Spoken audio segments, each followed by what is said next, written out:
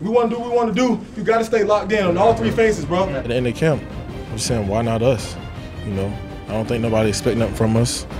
Keep that underdog mentality, but just stay hungry. I say the teammates make me love my job as much as I love playing the sport. There's not one guy on this team that I could say is a bad teammate. You know, everybody's there for each other. You know, we got a great group of guys.